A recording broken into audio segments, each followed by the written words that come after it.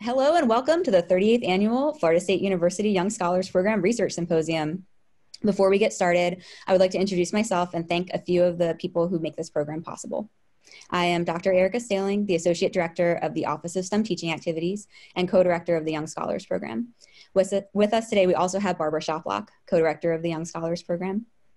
Barb's tireless effort to see the opportunity and the challenges and embrace the reality of the situation we all find ourselves in and make the most of it, and to coordinate collaborations across the university, across the state, and across the country are a large part of what made this program possible. I'm so grateful to have her as my co-director, and I wanted to take a moment just to offer my heartfelt thanks before we get going. Jazz hands. I'd also like to thank the Director of the Office of STEM Teaching Activities, Dr. Ellen Granger, the Dean of the College of Arts and Sciences, Dr. Sam Huckabee, who will also speak shortly, FSU's Vice President of Research, Dr. Gary Ostrander, FSU's Provost and Executive Vice President for Academic Affairs, Dr. Sally McRory, and last but not least, President John Thrasher. Thank you to all of the FSU faculty and administrators who continually support the Young Scholars Program and enable us to provide this unique opportunity to the best and brightest high school students from all over the state of Florida each year. Thank you also to our collaborators who made it possible to take YSP online and make our open access research concept a reality, including the folks at the FSU STEM libraries for their expertise and willingness to help us envision and enact this summer's open access research experience, especially Renee and Julian, the folks at the NSF, National Ecological Observatory Network, NEON, for providing access and training on the NEON data sets that the students then use to develop and answer research questions that you'll be hearing about shortly, especially Dr. Donald O'Leary and Dr. Megan Jones. The folks at SciTeens for providing a platform for asynchronous mentorship for our students, especially John Suter and Carlos Mercado Lara. And although we're focusing on the open access research this afternoon, I'd also like to thank our academic course instructors as well, including Drs. Garai Octon, Brian Ewald, and Alexander Reznikoff from the Department of Mathematics, and Mr. Kyle Shaw from the Department of Scientific Computing. Today, we're celebrating the culmination of the 38th year of the Young Scholars Program, and this was an exceptional year in more than one way. The students who are about to present are truly some of the best and brightest from all over the state of Florida. Here are some quick facts about this YSP class. There were over 235 students who applied for 40 positions, all of whom were impressive and met our rigorous baseline requirements. 100% of our top applicants that we selected agreed to join us this summer and followed through to complete the entire program. Of the students who joined us, over 80% of them are in the top 5% of their high school class. They collectively have an average unweighted GPA of 3.99 out of 4.0 and an average standardized test score in math and reading above the 98th percentile. It's a very impressive bunch. Given those statistics, you might think that this would be a very cutthroat bunch of young people, but we have been so proud of the positive attitudes they have had, their capacity for collaboration and friendship, and the tenacity and perseverance they've exhibited in the face of difficulty this summer. We are confident they will go on to do great things and are excited to share their work with you today.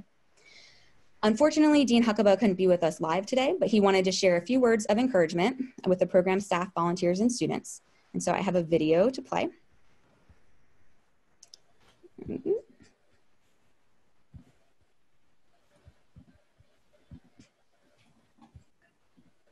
Welcome everyone to this year's YSP Symposium. It is one of the many events we've held online here at Florida State as we continue trying to adapt to the pandemic. And we're starting to figure that out. All participants succeeded remarkably well at adapting to a remote format and seeing it through to completion. There are many individuals to recognize for their important roles.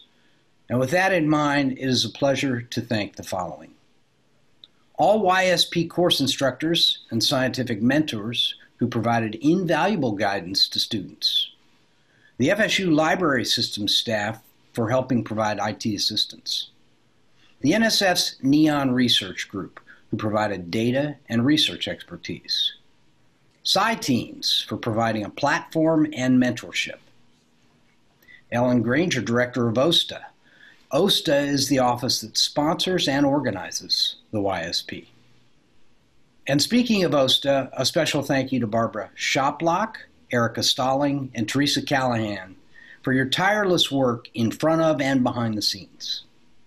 Throughout the program, students have demonstrated their talent and potential, and they are well positioned to continue pursuing their academic and professional goals. Students, as you make decisions and plan your careers, I hope you will remember this experience and use what you've learned. And if you decide to attend Florida State University, we will welcome you with open arms as the emerging scholars that you are. Congratulations and best wishes. Thank you.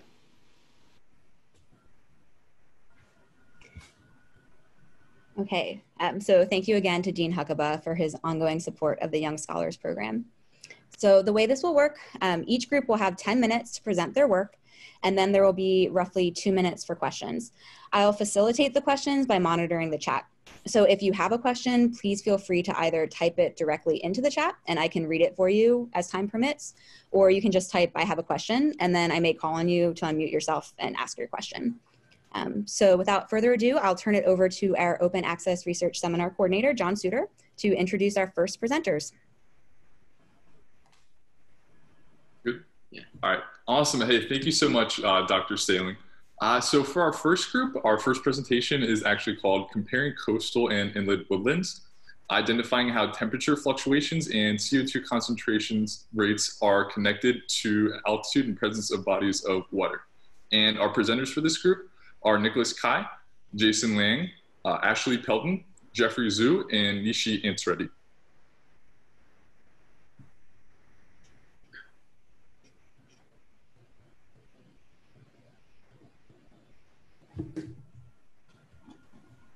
Okay, so our project was on comparing coastal and inland woodlands, identifying how temperature fluctuations and CO2 concentration rates are connected to altitude and the presence of bodies of water. So we chose this topic based on the availability of open access data and our interest in how environmental factors affect greenhouse gas fluxes and therefore contribute to global warming. So we aim to identify root geographic causes of disparities in temperature and CO2 in climatically comparable regions. So since relevant data was available from NEON, we were interested in how we could apply this data to identifying vulnerable regions for ecological preservation efforts. So a little bit about NEON. NEON collects data on ecological and environmental variables across the United States. One of those being eddy covariance. So eddy covariance is a measurement of how an ecosystem breathes. An eddy is a circular motion of air created by variations in air temperature, and covariance is how two variables vary together. So in this case, we have wind direction and greenhouse gas concentration. So what it does is it measures the gas exchange between soil, vegetation, and air by seeing how many gas molecules pass through a certain volume in a certain amount of time, using wind direction to estimate how many molecules are recurring, and calculating how many have left the system. So a couple of previous studies have investigated the relationship between carbon fluxes in aquatic areas, and in particular, the efficiency of eddy covariance methods in observing carbon flux. And this study evaluated that lakes can serve as a significant role as a heat sink and also regulating carbon. For this project, we chose to focus on comparing temperature fluctuations and CO2 concentrations within the Smithsonian Conservation Biology Institute, or SCBI, and the Smithsonian Environmental Research Center, or SCRC field site. Both field sites are in the mid-Atlantic continental United States, explaining why the two sites have comparable climate conditions. The main difference between the field sites are geological features. The SCBI site, which is located in Virginia, is characterized by an inland deciduous forest, whereas the SCRC field site is located within a coastal woodlands environment in the state of Maryland. This quality allows for the differentiation between eddy covariance values based on geographical distinctions primarily. As Jason stated earlier, we are aiming to answer the following research question. Are temperature fluctuations and CO2 concentration rates connected to altitude in the presence of bodies of water? In an effort to answer this question, we formed the following hypothesis. We believe that over a 12-month period, a difference in temperature values and CO2 concentration rates would be observed between the two field sites due to geological differences, such as the presence of a body of water at the SCRC field site and the differences in altitude between the two sites. So how do we go about answering this question? We first had to download the eddy covariance data from the NEON database, and we did this using the NEON utilities package, which allowed us to download these files as CSV files. And then once we had these files downloaded, we opened them up in Jupyter Notebook in a Python environment. And we had to isolate the CO2 values and the temperature values since eddy covariance is bundled together with a lot of other data sets. And we restructured this data by using the pandas package and utilizing data frames. And once we had the data formatted, we could analyze it. And we analyzed it using two different statistical tests. The first being the independent Welch t-test. This test shows if two data sets, or if the means of two data sets are statistically different. And we also use a Pearson linear regression, which tests to see if two data sets are correlated. And we plotted this data using PyPlot in the matplotlib library. Okay, so after performing Welch's test for unequal variances, we obtained the following p-values. So these values are well below the threshold of 0.05 for rejecting the null hypothesis, the null hypothesis being that the sample means are equal. So we can conclude confidently that the sample means between sites are statistically significantly different for triple aspirated air temperature and CO2. Taking a look at our correlation coefficients, we can see that triple aspirated air temperature between sites shows a very high and positive correlation, while CO2 between sites shows no correlation.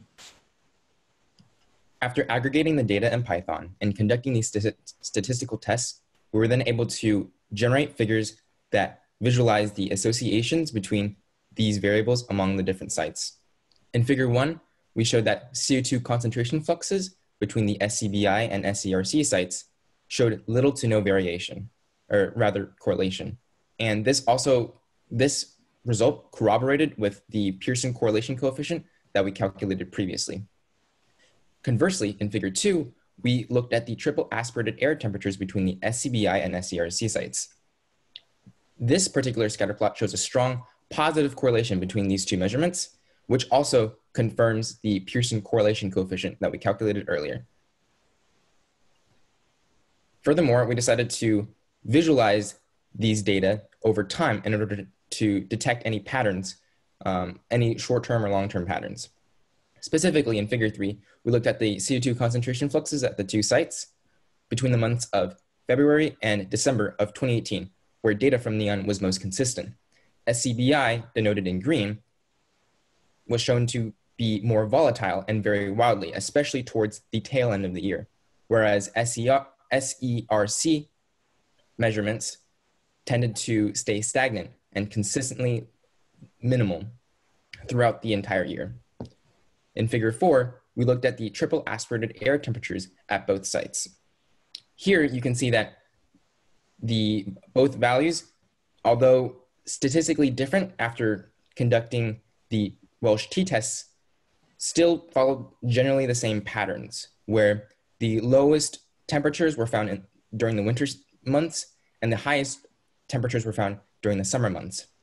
So generally, this also corroborates with the fact, with the previous scatter plot that we created, which shows that these temperatures tend to follow similar seasonal variations. The results of the independent Welch t-test and Pearson linear regression test showed that the triple aspirated air temperature didn't display a relatively substantial difference between sites, but the CO2 concentration flux differed significantly, with the values for the SCRC site being relatively lower than the values for the SCBI site. But due to the limitations of our investigation, we cannot say that these results are due to the geological factors that we identified in our research. However, we were able to form a preliminary conclusion. Our hypothesis was partially accepted because the Atlantic Ocean present at the SERC site was capable of acting as a carbon sink and was the reason for the low values of CO2 concentration. Although the Atlantic Ocean is also a heat sink, the temperature variable we measured, the triple aspirated air temperature, was measured at too high of an altitude for the ocean to act as a heat sink. This is seen in the image below, where the SCBI site tower is 52 meters tall and the SCRC site tower is 62 meters tall. This means that the ocean didn't affect the TAT variable as much as it could have. This preliminary conclusion, however, was based on the analysis of extremely limited data, as we were unable to conduct a hands-on investigation, and the data we used was too short-term for us to accurately investigate climate trends. We suggest that any future research should try to avoid these limitations. Thank you for coming to our presentation. Any questions? So thank you so much to this group for our first presentation. Just to remind you how we'll do this. First, if you want to use your reaction to give them a round of applause virtually, you can select your Zoom reaction. And while you're doing that, if you have a question, please feel free to enter it into the chat and I can call on you. It looks like we do have a question from Dr. Dobra Savljevic. I'm sorry, I messed that up, Vlad. Yes, my name is Dr. Savljevic. My question is, since you found that, for example, the body of water doesn't make much difference in these particular sites, do you have any ideas on which sites should we take further experimentation to test further this idea? What would be a good location to do future studies? Well, for our research, we primarily looked at 2 terrestrial sites that were available in NEON's database. However, realistically speaking, there's only so many terrestrial sites that exist in that database. If we had the resources available, we would look at different terrestrial and aquatic sites as well. I think previously we mentioned that we looked at a study that looked at eutrophic lakes and how carbon sinks and heat sinks play a factor into the varying levels of concentration fluxes and temperature levels. But unfortunately, we weren't able to find any sites that had any available eddy covariance data. So if we were to perform future research, that would be something that we would look at, extending our breadth of research to those types of sites. Thank you. Okay, I think we'd have time for one more short question if anyone has another question or a follow-up. Too many screens to look at. I think along the same lines of that question, I have another question. If you were limited to some degree by working with the NEON data, if you could set it up from scratch, what would you use the same data set? Would you collect a different type or location or amount of data? How would you do it differently if you could collect the data yourself?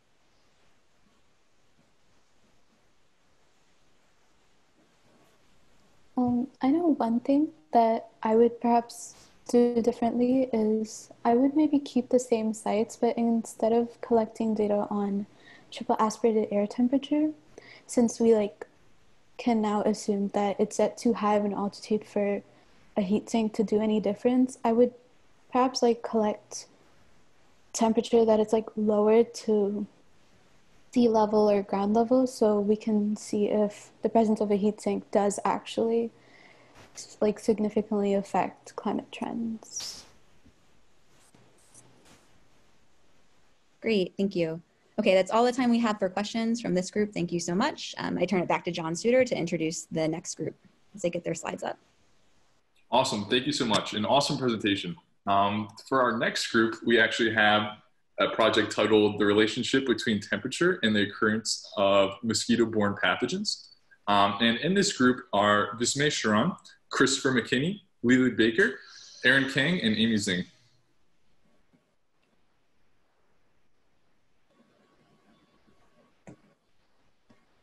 Okay, good afternoon, everyone. I'm Erin, and my partners are Lily, Chris, Amy, and Vismay, and we investigated the relationship between temperature and the occurrence of mosquito-borne pathogens.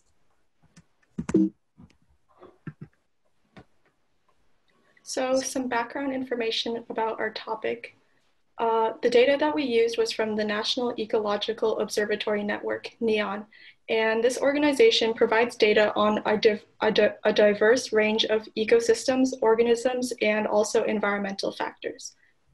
The way they collected this data, our data, was they had a spatially balanced stratified random design, which essentially they took a piece of land from one of their sites and they picked random points from it and took 10 mosquitoes from each site. And the way they collected it was through every 2 weeks at core sites and every 4 weeks at relocable sites. And after collecting the data, they would do data quality checks.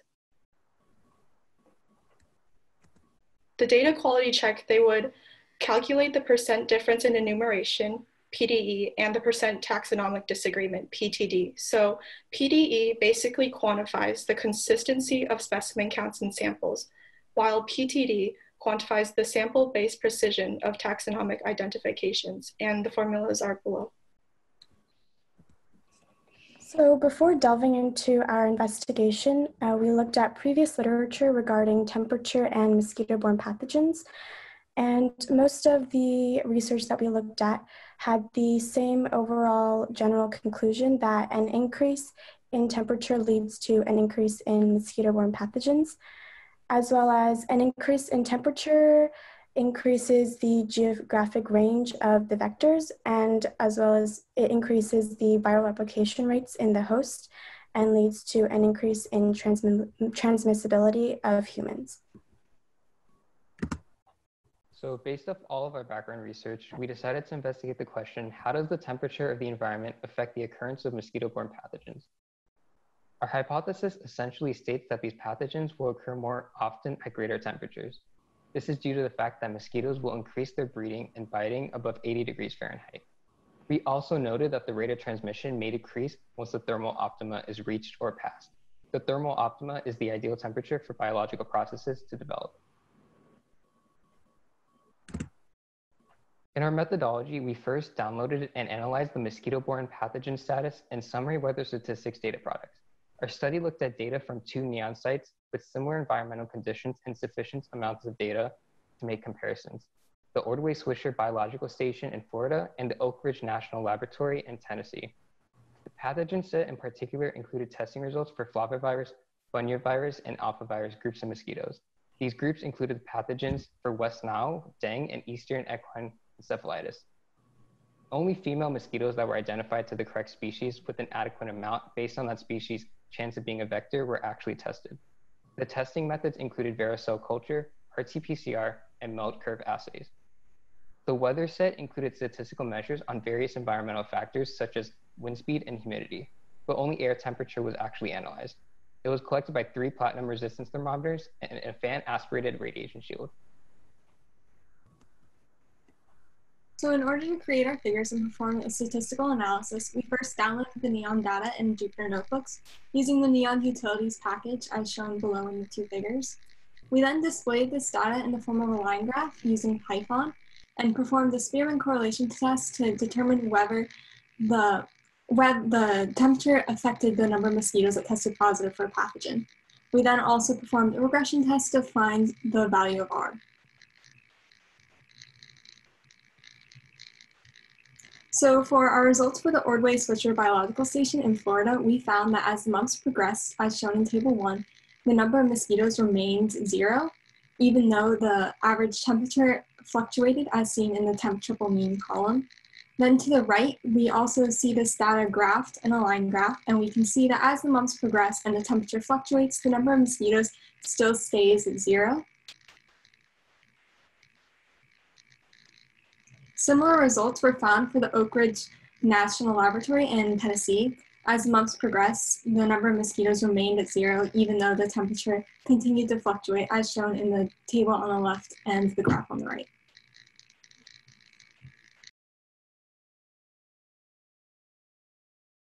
So first, finding our statistical results, we did the same statistical results for our 2 sites. We used the Spearman correlation test and the regression test. For the Spearman correlation test, we had a p-value of 0.05, and the result came out as 0. So that means that there was a strong correlation that there was a strong correlation that there was no correlation between temperature and the number of pathogens found on mosquitoes.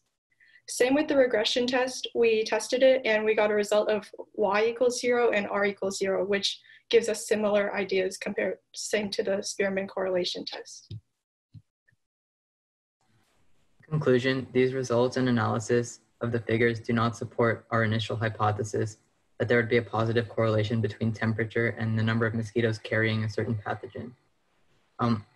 So this suggests that in different locations with different temperatures, the temperature may not be the cause of different results in a different number of mosquitoes having pathogens.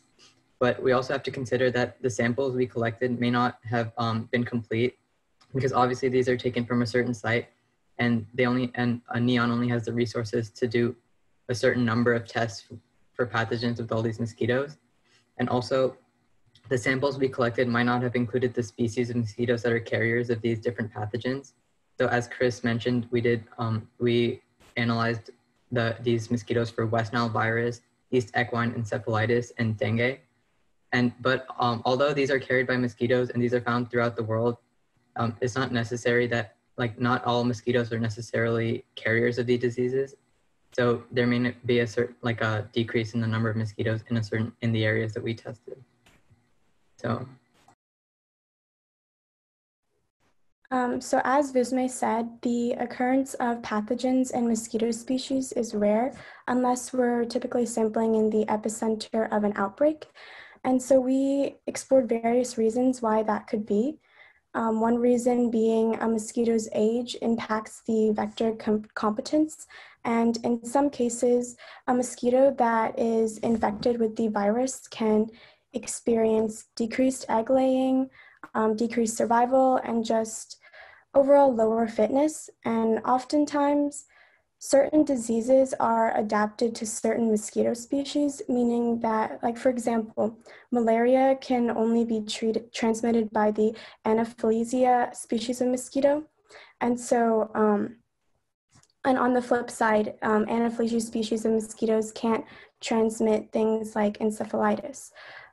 Furthermore, the dose of the virus that the mosquito ingests can also affect vector competence. So if it's a low virus dose, then the virus takes longer to replicate inside the host. And although past research has shown that warmer temperatures increases the number of mosquito-borne pathogens, warmer temperatures may decrease the survival rates of the mosquitoes themselves.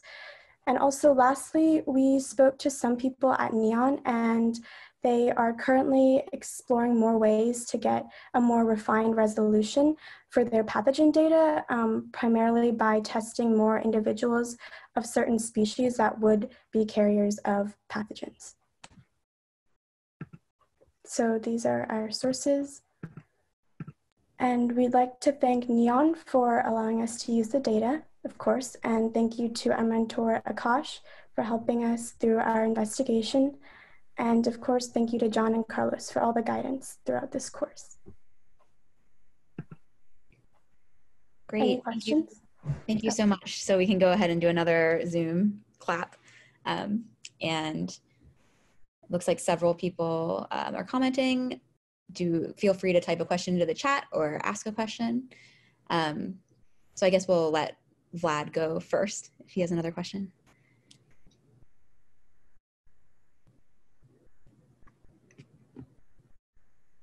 Vlad, are you there? Okay, if not, we have a question typed out. Yes, Oh. I'm saying that I found this very interesting because in the time of COVID, people talked about how viruses could be susceptible to high temperatures or not, and that we in the South here should be much safer than others. This turns out not to be true. So this type of research is extremely important these days. And here they were apparently not able to find any viruses of the type that they're looking for. My question is, it was not completely clear to me what kind of pathogens are they looking for. You mentioned a West Nile virus, but is it possible that some of these specific diseases that we're looking for here have been eradicated and they're just not around in the US at this time? Or or do you think that this is more have to do with a specific detection scheme? I think this has to do with the number of mosquitoes in the sample, because these are small samples, and we searched up like most of these viruses, and most of them are distributed globally, and that includes North America. Even though they're not common necessarily, I think they're still around, and they're a big problem for countries in the third world, especially.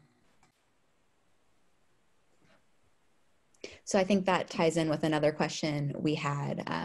Was the testing site highly populated, the testing sites that you used?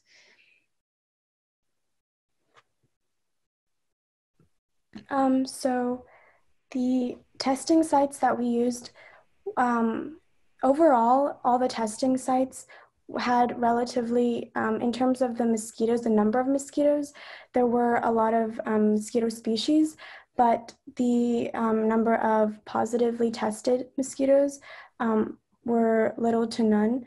And the specific sites that we looked at, Florida and Tennessee, we assumed before going into our investigation that they would have the highest concentration of mosquitoes, and thus we kind of, on that same train of thought, we kind of thought that there would be an increased number of mosquito-borne pathogens compared to different sites. Great, thank you so much. I think that's all the time we have for questions for this group. Excellent talk again. And I'll turn it over to John to introduce the next group. Awesome, thank you again. And yeah, absolutely, nice work, nice work. So the next presentation that we have up is titled An Analysis of the Photochemical Water Vapor Effect on Photosynthetically Active Radiation. And the group members are Min Lee, Meghana Talluri, Nicholas Maldonado, Rohan Davidi, and Mike Zhu.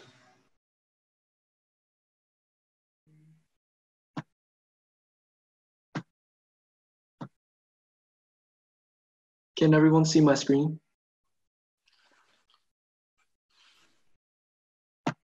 Yep. Yeah, we can see it.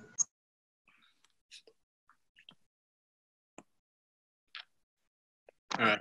Hi, everyone. My name is Rohan, and I, alongside my group members, Min Lee, Meghana Talluri, Mike Zhou, and Nicholas Maldonado, conducted an analysis of the photochemical water vapor effect on photosynthetically active radiation. As we all know, photosynthetic organisms are vital to the ecosystem in the cycling of nutrients and the transformation of energy. These cornerstone organisms are imperative as they alone can utilize the sunlight and harvest this energy to convert carbon dioxide into organic matter. In a time in which the discussion of the implications of atmospheric carbon emissions has become a worldwide conversation of concern, the investigation of factors involved in photosynthesis become all the more important. The Environmental Protection Agency estimates that the US forests alone were able to offset 12% of gross annual greenhouse emissions from the US in 2019. Photosynthetically active radiation is the light of wavelength 400 to 700 nanometers utilized for photosynthesis by these organisms. Here in figure 1, we can see a graph that was generated by the observation of a single chloroplast, in which the rate of photosynthesis was measured in a number of oxygen evolutions per photon by wavelength. And it's important to note the distribution is not uniform. The photosynthesis rate varies within this range. Previously, urban vegetation and cloud cover have always been the primary considerations for PAR inhibition. However, recent investigations have suggested that water vapor might be a potential cause for atmospheric PAR depletion. These investigations surround a hypothesis that atmospheric water vapor depletes a significant amount of visible light within the PAR range through what are called abiotic photochemical reactions. On the right, you can see such a photochemical reaction demonstrated in which the incoming radiation is depleted by splitting the water vapor molecules. The purpose of our study was to analyze the role of water vapor and its photochemical reactions as a potential depleter of photosynthetically active radiation and an explanatory variable for disparity between PAR levels from location to location, particularly Como Creek, Colorado, and King Creek, Kansas. In this investigation, our group attempted to find if there exists a significant disparity in photosynthetically active radiation at water surface due to differing levels of water vapor. Rooted in recent scientific findings which suggest that water vapor could potentially be a significant depleter of PAR, our group hypothesized that if we tested for both the correlation coefficient representing the relationship between water and PAR in both locations, as well as the significance of the difference in the two sites' PAR data, then there will be a strong negative correlation coefficient at both sites and a subsequent significant difference in PAR. We got our data from NEON, the National Ecological Observatory Network, which is an organization that collects and publishes ecological data online for public use. The two data sets we used were the relative humidity data set, which measures relative humidity in percent, and it reflects the amount of water vapor in the air at the sites. And the second one we use is also listed on the slide. It measures PAR levels in micromoles per meter squared per second. The two sites we use, as Rohan mentioned earlier, are the Kings Creek site and the Como Creek site because they're in a similar geographic region, so it would reduce some confounding variables.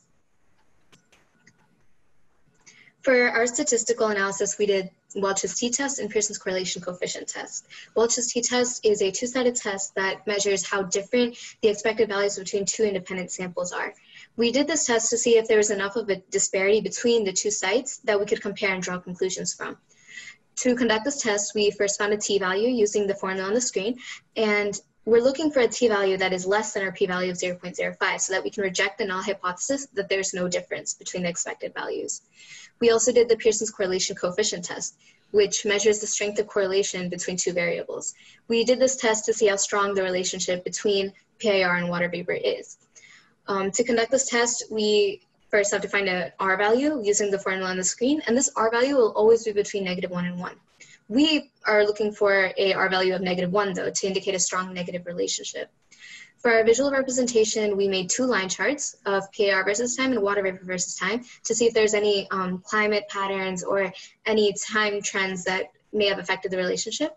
We also made a scatter plot of PAR versus water vapor to model that relationship. And finally, we made maps using Tableau, as Nick will explain later, to see all of this play out in a geographical context. In figure 6, as Meghna said, a graph was created using Python's matplotlib package to show a visual comparison of the photosynthetically active radiation levels, measured in terms of photon flux, at both the Como Creek and King Creek neon field sites from September 2017 to August 2018. To thoroughly display the PAR levels at both sites, Python's NumPy package was used to calculate the weekly PAR averages.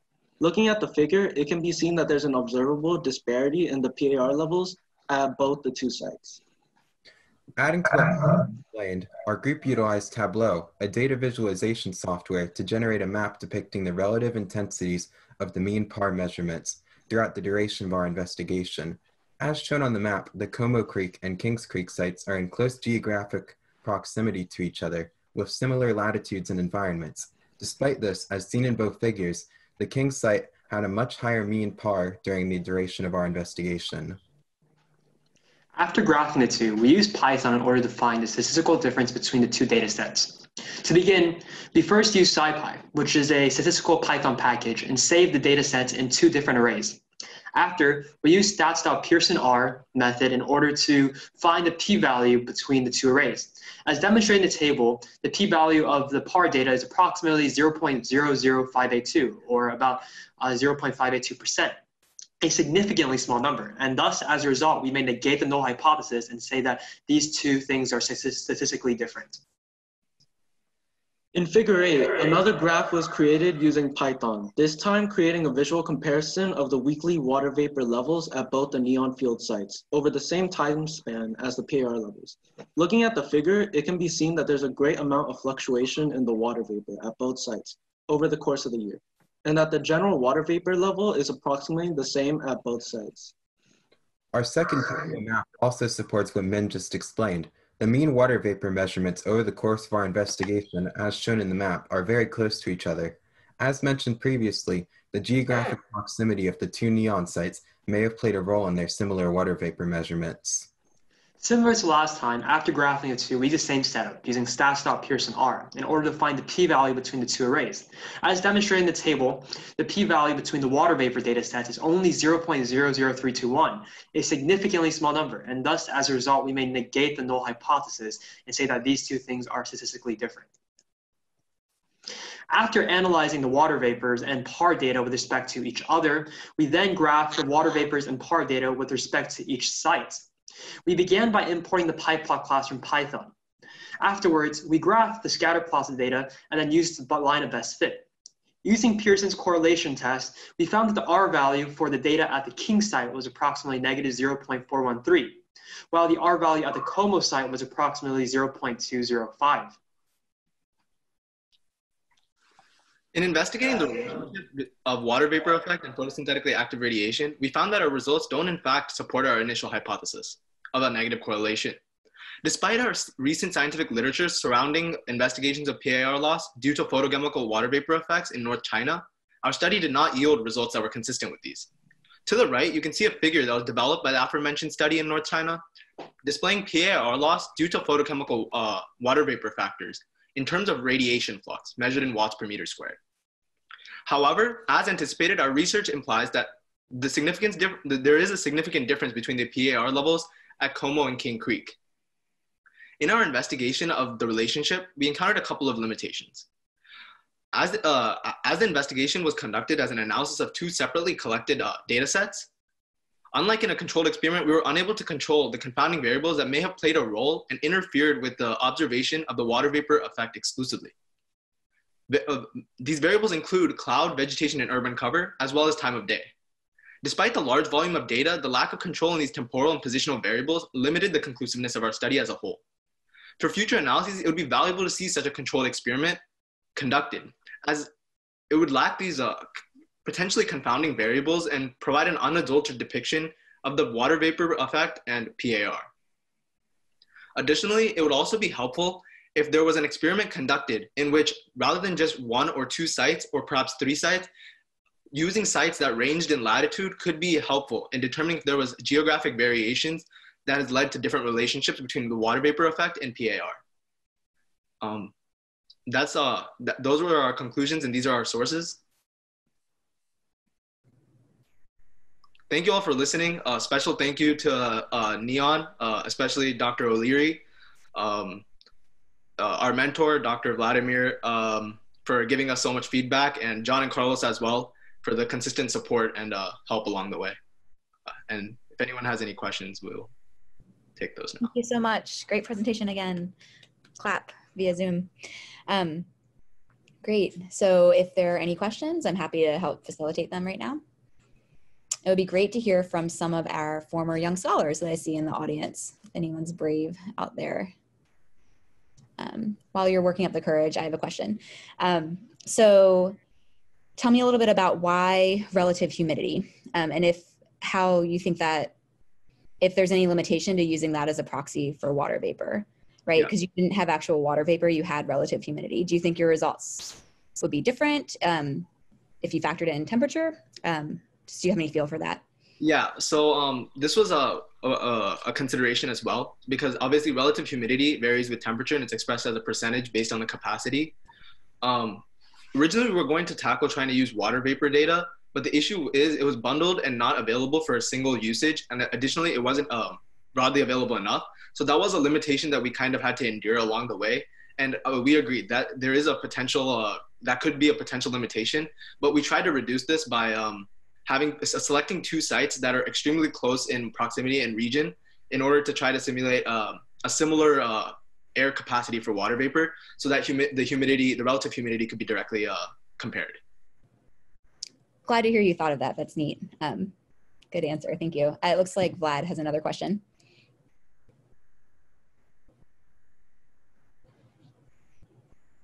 If he wants to unmute himself. Something I didn't think about before, the measurements of humidity are done near the surface of the Earth, right? So, you know, I actually have a comment. I think it's known that the vapor or droplets can absorb some forms of radiation, but you'd think that, you know, it has to go through a very thick layer of the atmosphere, which has humidity. So it may be that there are large variations near the surface of the Earth with time because of winds and other things like this. But maybe, you know, the total amount of absorption which as the light goes through the entire atmosphere is really not changing very much. That's why I find it intriguing. Actually, there's a substantial difference between these two sites. And I wonder, do you think that NEON has any data of vapor pressure or vapor concentration or humidity higher up in the altitudes? Did you actually see any information of that type? So I believe they do have one. In the previous project, there was an eddy covariance bundle that they were referring to. And I believe they have an H2O storage value that they use in conjunction with that eddy covariance bundle.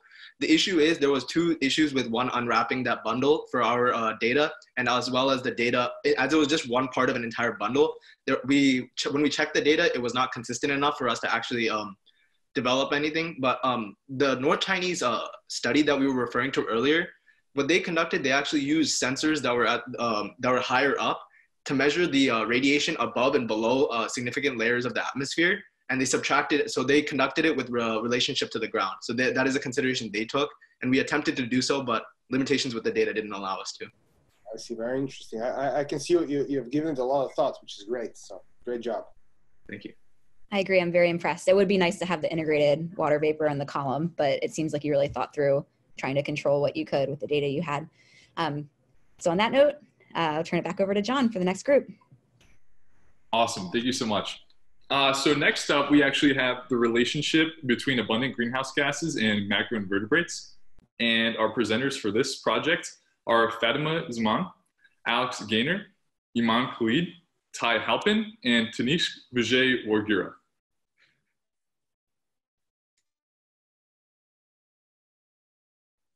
Good afternoon, everyone. My name is Iman, and I, alongside my group members, Ty, Tanish, Alex, and Fatima, have decided to study the relationship between abundant greenhouse gases and macroinvertebrates. So a little background is that ever since the Industrial Revolution, pollution levels have been rising, and due to that, ocean acidification has also occurred, and that causes the ocean water's pH levels to drop slowly. And so this also occurs in streams due to runoff, and this drop in pH harms the macroinvertebrates by disrupting the homeostasis of them. So their bodies are sensitive to external changes in their environment, and due to that, their exoskeletons can start to come off because of the acidity. So the National Ecological Observation Network, NEON, collects data about gases and their concentration levels, and also the macroinvertebrate populations. And we decided to study the site Kings Creek, which is located in Kansas, and it's an aquatic site that is a low-level site. And the field ecologists there used infrared gas absorption and a thermal conductivity detector to measure the carbon dioxide counts, and they used a flame ionization detector to measure the methane counts.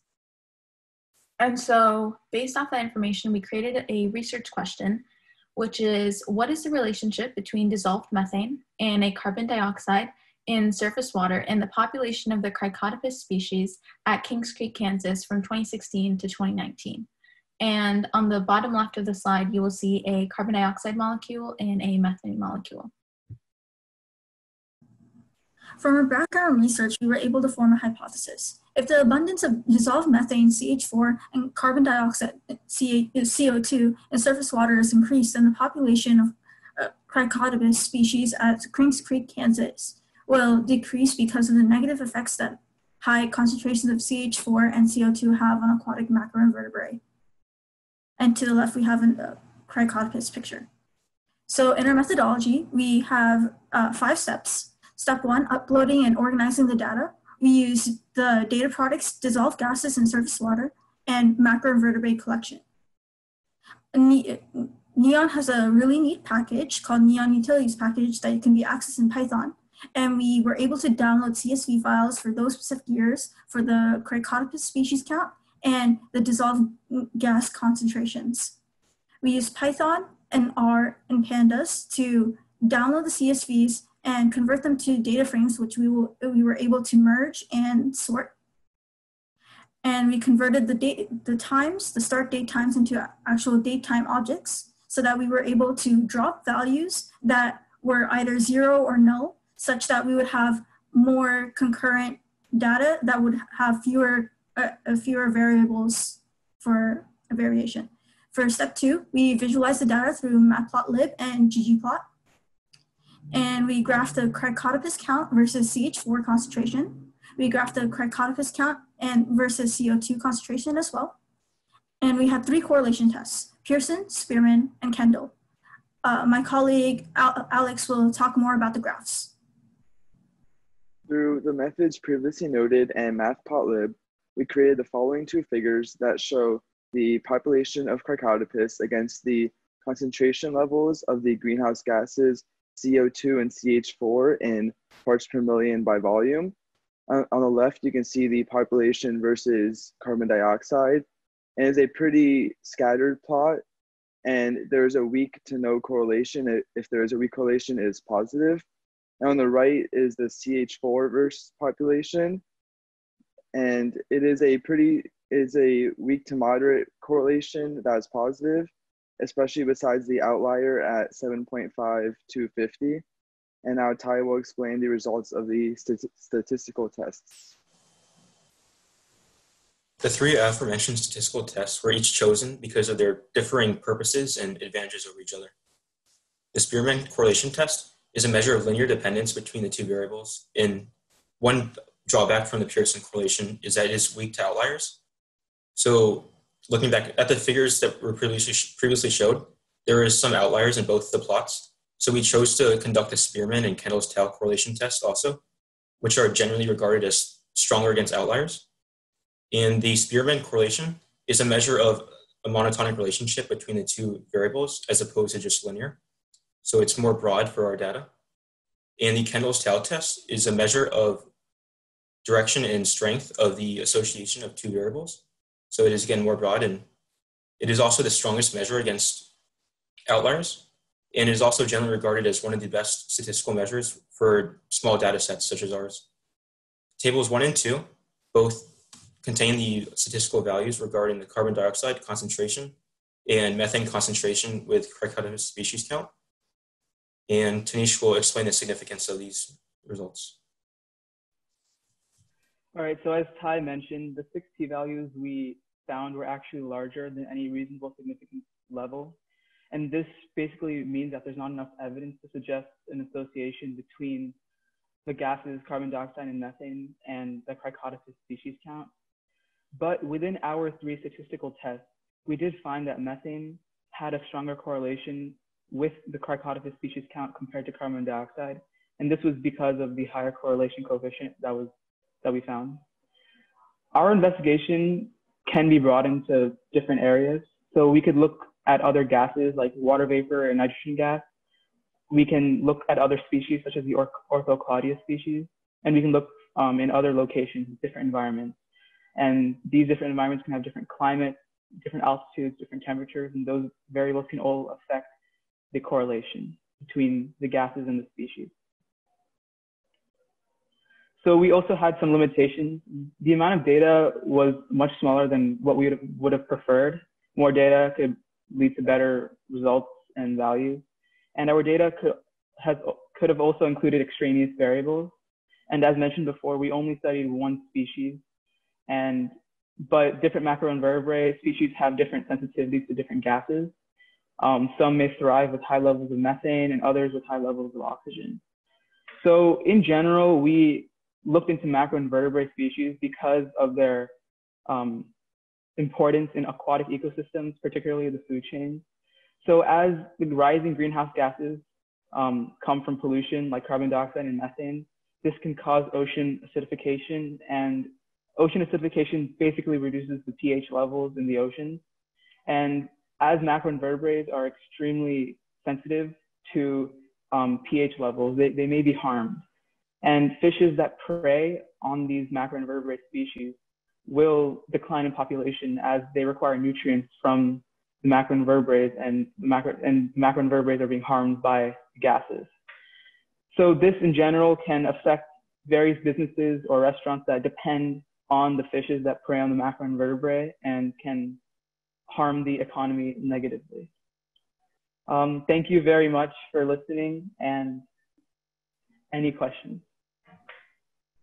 Thank you so much. We can give another awkward Zoom. Round of applause. The silence is deafening.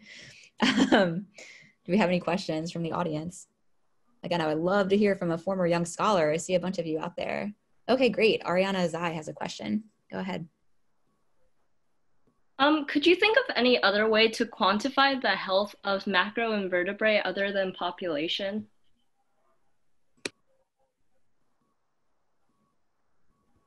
In some cases, I guess we could also analyze certain diseases they could carry, but that is much harder as opposed to population count. And especially since NEON didn't have any data on like the diseases it contained or anything like that, population count seemed like the best bet. Yeah, population count is definitely more simple, and like it directly relates to how healthy they are, I guess, because the lower the population, the worse they come off. Oh, look at this. So many alumni have questions. Okay, we'll go with Alex Douglas next. Hi, so you mentioned the extraneous data. Did you have any like examples of variables you thought that might be, or are you just talking about like random noise?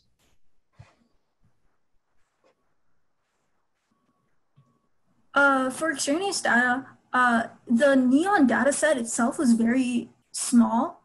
That's probably because that NEON would only collect during certain months, and those certain months, like, we're not quite sure how they collected the Cricotopus species, and it's just kind of unclear, and counts weren't always very efficient, especially since like they would count it in March, but then they wouldn't count it in December. And that's why we try to decrease variance by dropping values that were 0 for those certain months and correlating only the CO2 values and methane values for only the months that did have Cricotopus counts. But we try the best we could in that sense.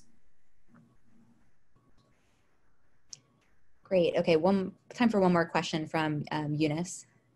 And I think I forgot how to say your name. I'm so sorry. I just want to say that, well, first of all, you guys did a really good job. And I was just curious as to how, so you picked your dates from 2016 to 2019.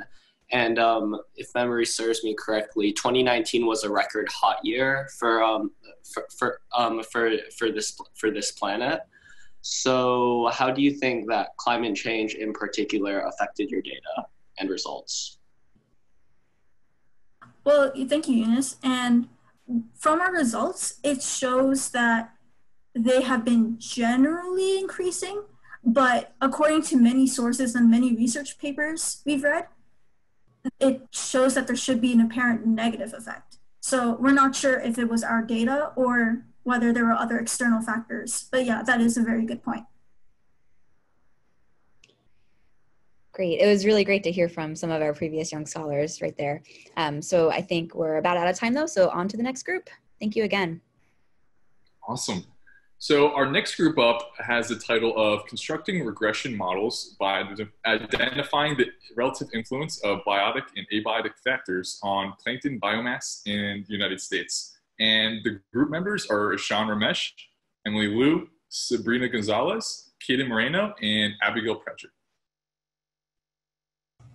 Okay, yes. So as John just said, our research project is constructing regression models by identifying the relative influence of biotic and abiotic factors on plankton biomass in the US. We chose to study phytoplankton because they are the foundation of the aquatic food web.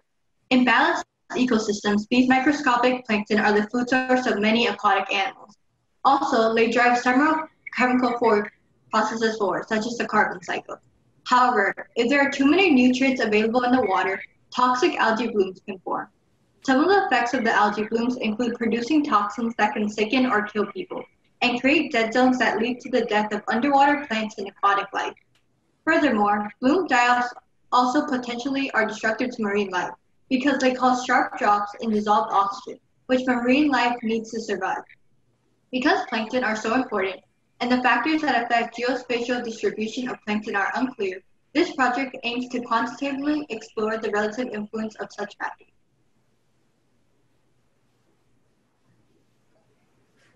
Since plankton is so important to aquatic ecosystems, we decided to further investigate the significance of different variables that could affect plankton biomass. A regression model for plankton biomass would be extremely useful in maintaining the ideal quantity of plankton. The variables that a regression model for plankton biomass should use is still unclear. Since regression models are so sensitive to the quantity of variables used, we explored different regression models to avoid underfitting or overfitting the model. For our methodology, we first acquired and filtered plankton data from all core aquatic NEON sites from 2017 to 2020. We then acquired and filtered all available water quality and chemistry data from NEON from all core aquatic sites. Next, we aligned all the data by collection date with a 15-day tolerance. Then we ran correlational tests, identified significant variables, and trained regression models based on those variables. These are some of the factors that we analyzed. We've analyzed everything from UV absorbance to dissolved oxygen. The following heat map shows the correlation between different variables. What we are most interested in is the first column, phytoplankton dry mass. We can expand this column into a bar graph. This is the bar graph of the pairwise Spearman correlation for biomass. As you can see, some of these bars are significant, namely sulfate, turbidity, dissolved oxygen, bromine, and TPC. Some of the factors that are significant at the 90% confidence interval are shown above. Many of the variables have correlations that make logical sense. For example, there's turbidity, the measure to which the water loses its transparency. It is higher if there's a greater amount of particles suspended in the water. In this case, the particles suspended are the phytoplankton. The dissolved oxygen has a negative correlation because excessive algae growth can lead to eutrophication, which is when a large body of water becomes covered with plant life. This overabundance of algae in plants uses oxygen to expand and grow while producing lots of carbon dioxide. Another variable is the TPC, which is the total particulate carbon. There is a positive correlation between TPC and phytoplankton biomass because plankton build their external shells using calcium carbonate. All right, so now that we've identified the significant variables, the next logical step is to actually develop some regression models using them. So one problem we might try to attempt is interpolation. So we have to divide our entire data set into a training and testing data set for unbiased accuracy validation. So we take a random 85% of the data set for training and then use the other 15% for testing. And because we want to figure out whether these regression models are actually performing better with just our significant variables versus using just all of the variables, we make sure to train each model using all variables as a control and then training them only on significant variables. So let's train linear regression, one of the simplest regression strategies. And I mean, it's just horrendous. It's a total failure on interpolation. But when we give it only significant variables, we see magnitudes of improvement. But we're not just interested in interpolation, because that's kind of boring. We're also interested in sequential forecasting, which is what could really be profound in terms of plankton biomass. In this case, we train on the first 85%, and we test on the last 15% of the data. And I mean, just for linear regression, we get significant improvements. Now the scale isn't in the 6,000s, but rather in the 2.5s. And still we see that when we use significant variables, we get better accuracies. But linear regression is pretty simple, and we can definitely do better than this. Because it's so important to be comprehensive when we're tackling such a problem of this massive, broad scope, we use several different machine learning and regression strategies. So we use stuff like lasso, ridge, elastic net linear regression, which are sort of natural improvements from ordinary least squares linear regression. But we also use some interesting machine learning strategies like support vector machine regression, decision trees, and neural networks that can capture some very interesting complex nonlinear relationships. And what's really fascinating is that when we train this on the random interpolation problem, every model performs better using significant variables. And we see the exact same thing on the extrapolation problem. When we give it all 44 variables that we studied, it doesn't perform as well as when we gave it only 5 variables. So this is a sign that we really chose our models quite well. So in summary, decision trees perform best on the interpolation problem with a 66% error. ridge regression performed best on the extrapolation problem with 79% error. And these are really quite poor, to be quite honest. And there are several reasons for why this might be the case. First, plankton biomass might just follow more complex patterns. We might not have studied enough variables despite our best effort to capture all the patterns that plankton biomass follow. We might have had insufficient data, and this is especially harms models like the neural network, which really depends on large quantities of data to learn. It also might have been too large of a scope for accurate regressions. When we're trying to look for generalizable correlations, it's good to have this broad scope, studying every site in the US, across several different latitudes, using all core sites. But when we're looking for accurate regressions, trying to get models that are really precise and accurate, this scope might have been too large. We might have seen better results picking 1 or 2 sites and designing regression models for that. There are also some limitations in the study as a whole. Namely, Spearman's correlation is suboptimal. Some variables like water temperature are obviously not monotonic, which is an assumption for Spearman's. Plus, the data isn't really ordinal here, so rank-based correlation will be pretty weak. There are a couple of alternatives to using Spearman's like we did for feature selection. The best option is to take the best performing models, so decision trees and ridge regression, and compute sensitivity analysis, so which factors mattered the most to the model when it was making its predictions. And this might be a better feature selection strategy. The best optimal strategy is really just to compute all combinations of variables for every model for every problem. But this requires training like 50 trillion models. And so it quickly escapes the realm of practicality really, really fast. Okay, so there's a couple implications as a result of this research. First, this clarifies the quantitative importance of a wide variety of factors on plankton. So it reveals how delicate the marine ecosystem can be, exemplifying the importance of being cautious with the environment, and as an extension, how difficult it can be to return balance to plankton health and biomass.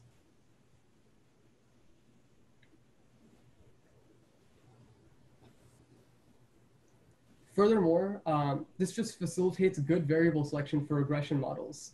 And this could predict and allow for the proactive mitigation of harmful plankton blooms. So we'd be able to forecast eutrophication before it happens and make changes to the way we treat these lakes or water bodies before they actually happen, which is incredibly profound. We could also predict general declines in plankton health.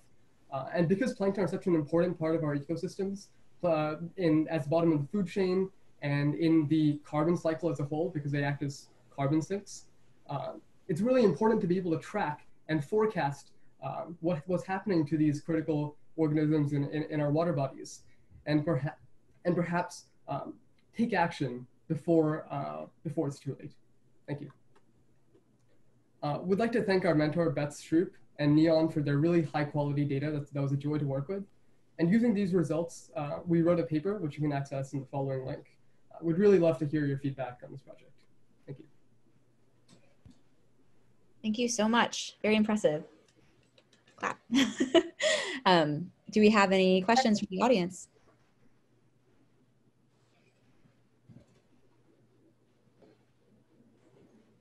Okay, I found this fascinating. I have a question. Did you happen to look at any, you're talking about potentially predicting like large plankton blooms. Had you looked at any historic events to see like how your model might be able to do? Did you do any like hindcasting, hold something out and see? Is that something you might do? So first of all, the plankton data that we used only extends to 2017. So we literally chose the maximum amount of data we could, all sites possible for all dates. And in fact, there was a small spike towards the end of 2019. And we actually included this in the extrapolation problem. We used the first 85% to train and the last 15% to test. And this 15% actually did contain one outlier. And so that was included in our results. I don't think that the regression models were actually able to predict that outlier, but this is because of the limitations that we outlined at the end of our presentation. Interesting. These models are really just like starting points for now. We're just at the beginning of identifying which variables matter, and this is totally novel. So it's kind of expected that the first regression models we make are going to be pretty horrendous. Thank you. Do we have any other questions? Looks like we have another question from Vlad. Yes, very interesting topic. And I was wondering, you mentioned that the data that were available to you only extended to 2017. So there are only 3 years of data. There is rather few data points. Do you actually happen to know why? I mean, I would have thought, I mean, this is I'm out of my depth. I'm not a biologist, but how come they didn't, have such studies many decades ago? Is this just a completely new line of research, or just this data, NEON database, is limited to the very recent data? What's the reason for this? So there are several things that are novel about this project specifically. First, we study interior water sources because we are using NEON data, and NEON is the National Ecological Observatory Network. Although several studies in the past have studied, for example, the correlation of just iron concentrations to plankton biomass or eutrophication in lakes, there's no real research in the existing literature that we've seen that sort of ranks a wide variety of variables to one variable, plankton biomass, to figure out which ones are more important. And this is really a critical question to ask when we're designing regression models, which is why we are doing the study now. And I think the reason why it hasn't been done before is because in order to do this kind of study, you have to have a consolidated database of both plankton biomass and all of these 44 different chemistry and water quality variables for the same lakes, for the same areas collected at the same time. And that's really only possible with NEON. I see, very impressive. I also have a question. I actually happen to do statistical physics. The amount of data that's available in these research areas, which are very important, it seems to be still very small. So, one may wonder how reliable or one can also make some estimates of errors in various regression coefficients and things like this. And, you mentioned the neural networks and things like this. My impression is that these tools are generally very useful when you have a lot of data, and we have very few data. Yeah. It seems that, using these layers of neural networks that what's your feeling, about that? Is there anything useful that can be learned from these fancy new methods of analysis? Yeah, absolutely. So you're 100% correct that neural networks are extremely suboptimal for this problem when data is really only collected 3 times a year for plankton biomass. So the reason that I used the neural networks here is that although they're almost certainly going to overfit on this data because there's so little data and so much complexity in the model, when we go back and compute the sensitivity analysis on that neural network, we can figure out which variables mattered most to the neural network as it's making these terrible predictions. And that could be important in choosing good feature selection for future regression models. I think that in ecological and environmental science as a whole, there's a lot of good data, but not a lot of people who are able to use these advanced machine learning techniques. And that's sort of where our project steps in. Very much true, yes. Excellent work. Thank you very much. Thank you. I love that answer, and I hate to cut this off because I find it fascinating. I'm always a skeptic of neural networks, but I think you really summed up how they can be useful when you're looking at phenomenologically where they point you to look at other things. But unfortunately, we have to move on to another group. I'm sorry to the other people who had questions. It looks like they did post their paper. If you want to, maybe it's a good time to also plug Sciteens. If you would like to provide further feedback to our students, we'd be happy to hook you up with Sciteens accounts where you can do some asynchronous mentorship online for some of our faculty members who might be interested in that. Okay, but I will pass it back off to John. Yeah, thank you so much for that, Erica. And yeah, if you have any questions after this, feel free to email me. I'll provide my email after this. But in the spirit of time, we'll move on to the next presentation now. And the title of this presentation is The Relationship Between Water Quality and Epiphyton Area Density. And our presenters for this talk are Gatlin Kolb, Isabella Zmerska, Artie Kalamangalam, Lian Zhu, and Hannah Scaglione. See my screen all right? Great, sweet. All right, so as John mentioned, our group decided to study the relationship between water quality and epiphyton area density. So a little bit of background. So epiphyton are essentially microalgae that grow on the surface of plants. And so we learned from Brown's paper in 2009 that epiphyton is one of the primary food sources in the ecosystems that they live in. So they are sensitive to the changes in the environment, so they can be an indicator for environmental quality factors such as phosphorus, nitrogen, or pH.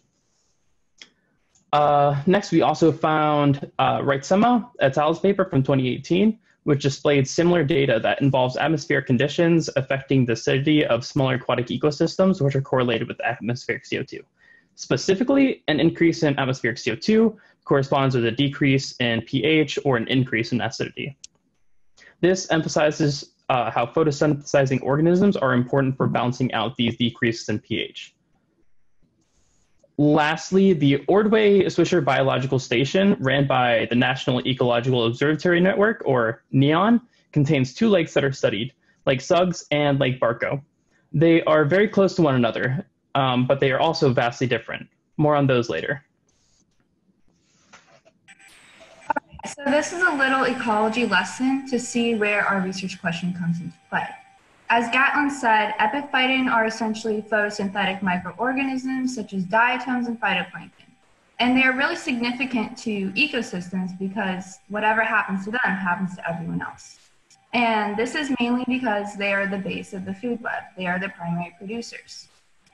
So if you have too little of them, then there's no food for herbivores and there's no oxygen for aerobes. But if you have too much, you could have harmful algal blooms, which can kill higher trophic levels. So the two variables that we were interested in were oxygen and pH. We measured oxygen because it's a product of photosynthesis.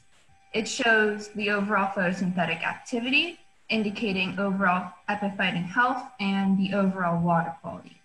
We also measured pH because pH is something that's important in all biochemical systems, and it has implications to the homeostatic ability of these epiphyton.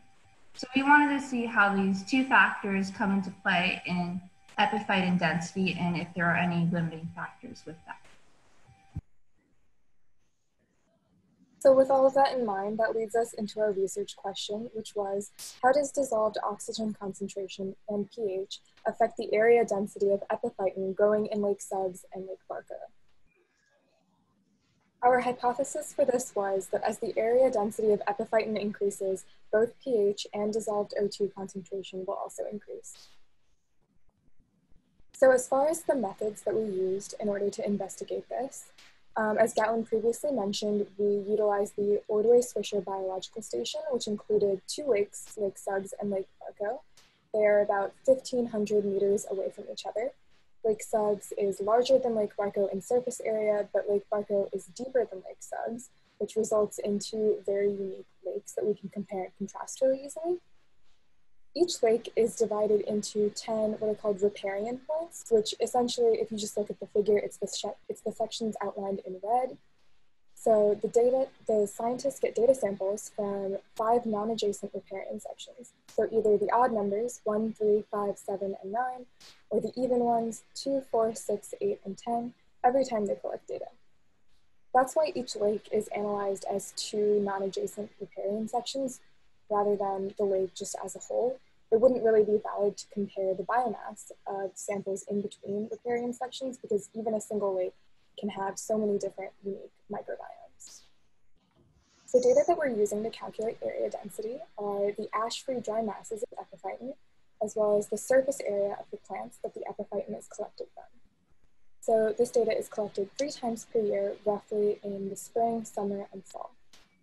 The variables from the water quality data set that we're using are pH and dissolved O2 concentration, as we've previously mentioned. And we used the largest scope of the data that we could, which November 2017 until February 2020. We heavily utilized the NEON READMEs, as well as Excel, to look up explanations for all the variables included in the data sets and hide the ones that we didn't need in order to focus on the ones that we did. And then lastly, we used various libraries in Python to plot and visualize our data. Now we'll look at our results and analysis that explore the true relationship between epiphyton area density with oxygen and pH.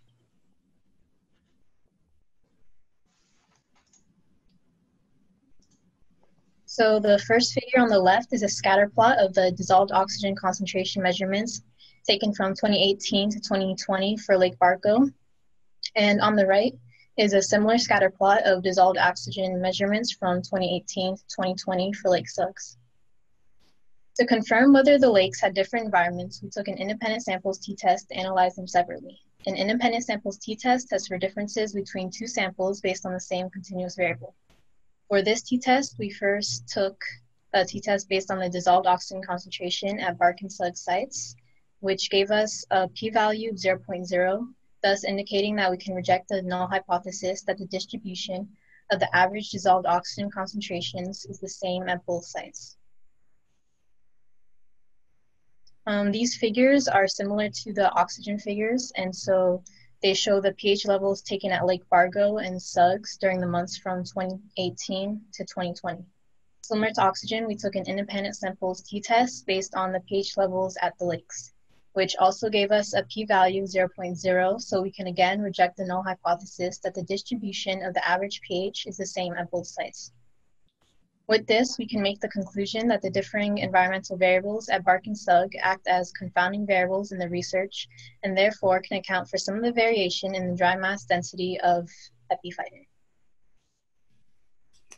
The next 4 slides will be explained and summarized later. As mentioned before, Lake Bargo and Suggs were analyzed as 2 separate groups of riparian points because the odd numbered and the even numbered points were separately sampled on different set of dates. However, the groups from the same lake appear to share the same general trends.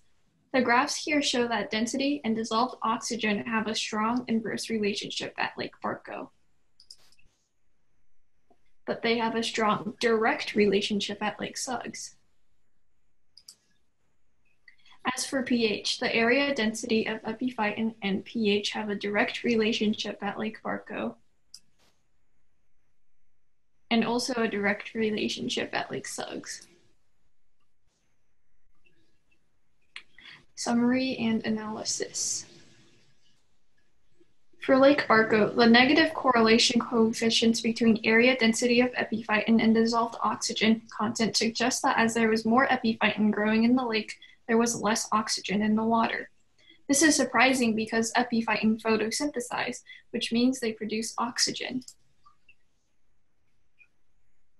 However, on Lake Suggs, there was a positive correlation between those variables, contradicting the findings from Lake Barco. For pH, on both Lake Barco and Lake Suggs, there was a strong positive correlation between area density of epiphyton and pH. So as there was more epiphyton, the pH of the water increased, which makes sense because removing carbon dioxide from the air and the water through photosynthesis means that the water becomes less acidic, raising the pH. So in summary, as the area density of epiphyton increases, the pH also increases. However, we are still inconclusive about the relationship between epiphyton and the dissolved O2 concentration since the outcomes at the 2 different lakes were different.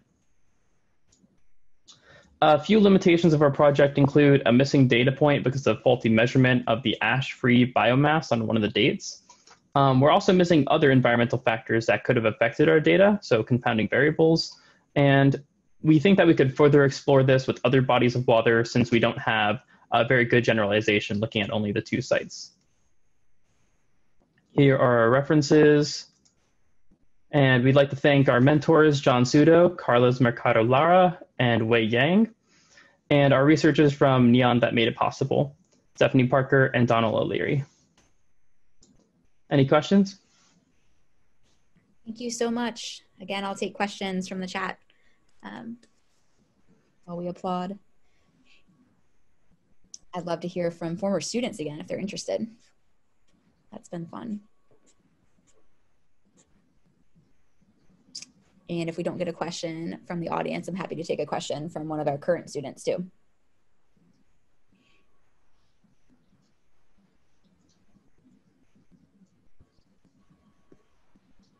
Okay, the one time I'm not prepared with my own question. Okay, here's a question. So what are some of the implications of this study?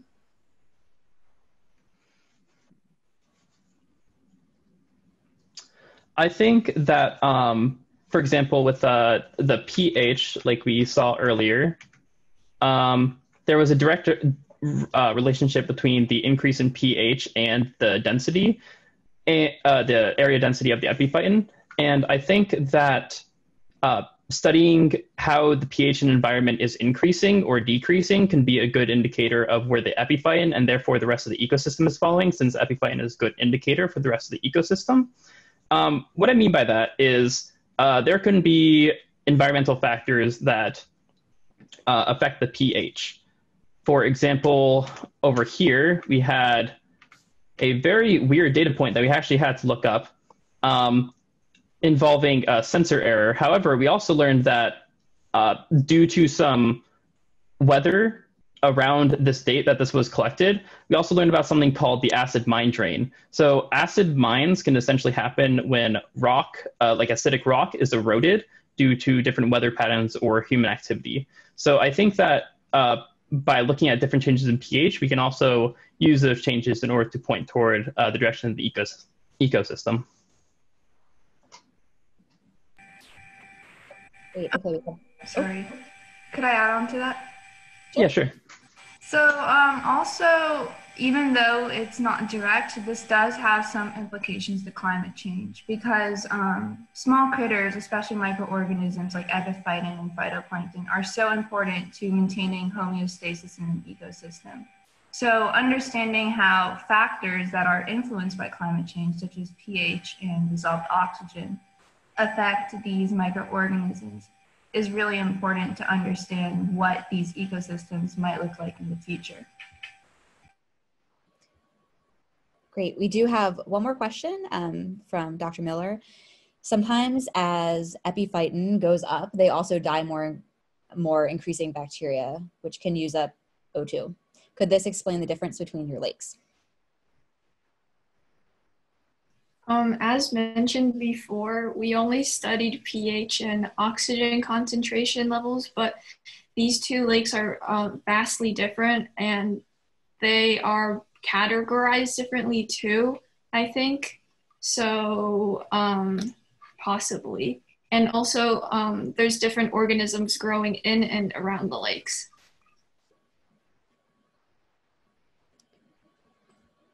Great. Thank you so much for another excellent presentation. We're ready to move on to the next group. Awesome. So next up, we have the project titled The Effect of Algae Populations on the Chemical Properties of Water. And this project was actually conducted by Alex Hu, Kaylin Myers, David Liu, Grace Jiang, and Om Parkit.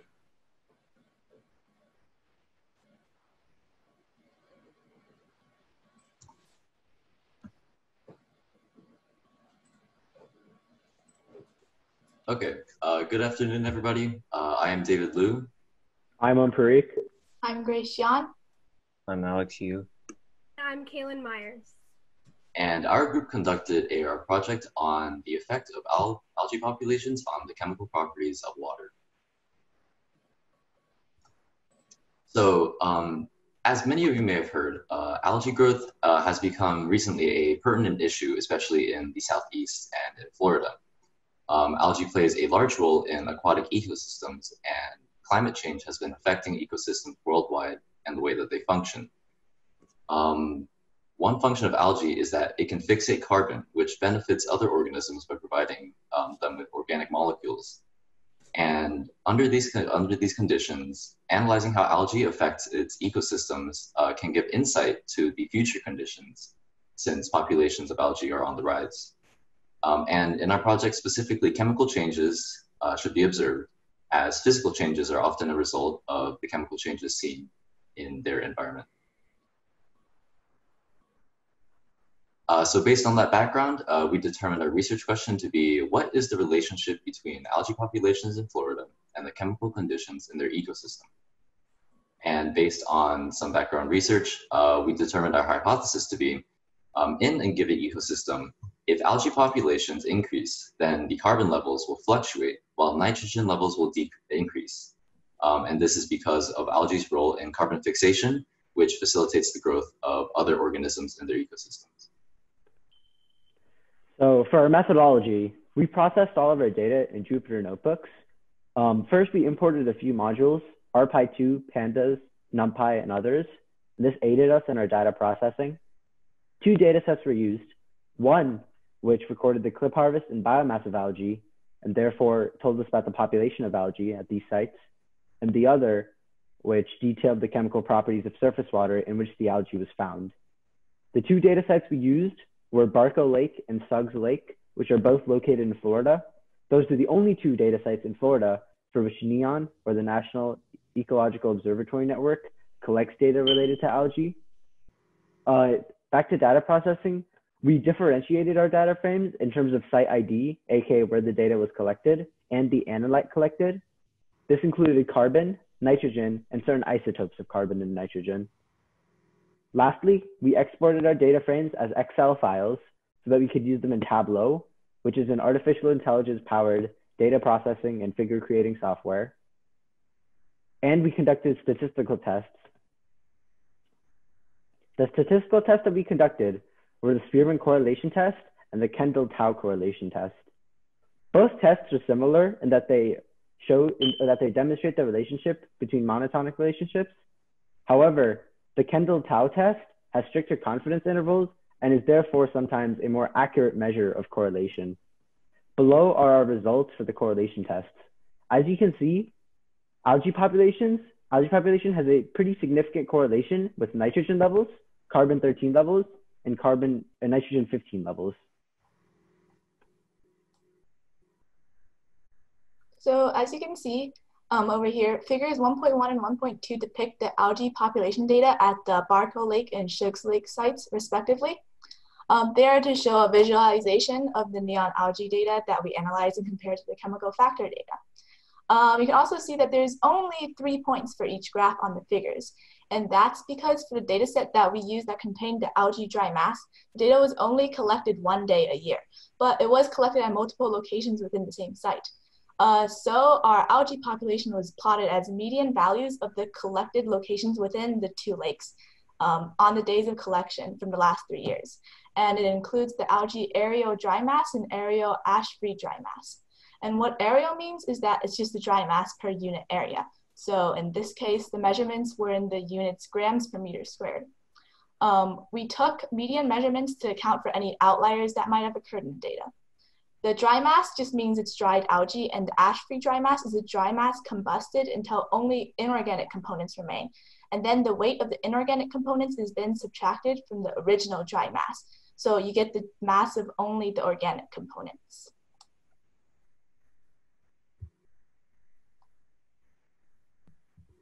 So here we have 2 figures, which are 3D simulations utilizing the Blender software that model situations we normally don't have opportunities to sit and watch in real life. Figure 2.1 models the patterns of algae population based off of average dry ashless algae weight data from the Bark/Suggs sites. It also features projections for the dry ashless weight of algae in the next 2 years, which are calculated by averaging rates of change between data points since the data points fluctuate.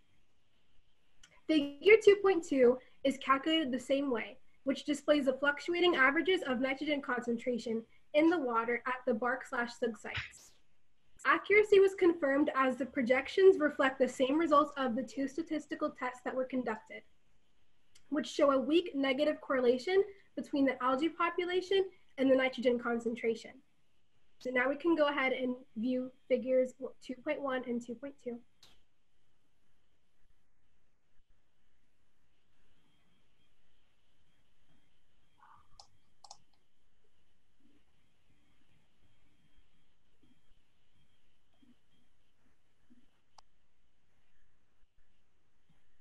So once again, these animations reflect a weak negative correlation between algae population and nitrogen concentration, which is the results that our statistical test got. So limitations of our research. The first limitation was that we utilized data collected from NEON only from 2017 to 2019, so a range of 3 years. And we would have preferred to use a larger time range, which would allow stronger correlations to be drawn. The second limitation was inconsistent reporting and results. So some data was missing specifically for the SUG site, and this led to us not being able to conduct statistical tests for the site. And as mentioned, for the available data, it was only collected once a year. The third limitation was geographical scope of research. So our inquiry was limited to Florida. So in other locations outside of Florida where the ecosystems might differ slightly, there could be other confounding variables that would lead to us not being able to generalize our results to every ecosystem with algae. And our conclusion, so our hypothesis regarding chemical concentrations was partially accurate. The part about carbon levels and carbon 13 levels fluctuating was supported by our research, since we obtained relatively low negative correlations between carbon levels and algae populations. But for the part about nitrogen levels, we predicted that nitrogen levels would create a positive correlation with algae populations, but we actually obtained a moderately negative correlation between nitrogen 15 levels and algae populations.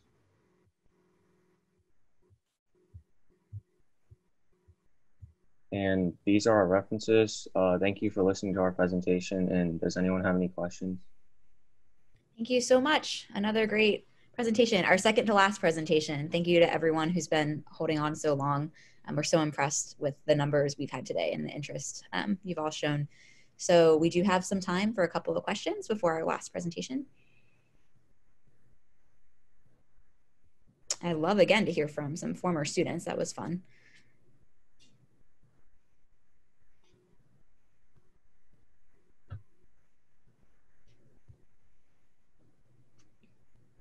I assume you're all typing very insightful questions right now. So I'll give you another second.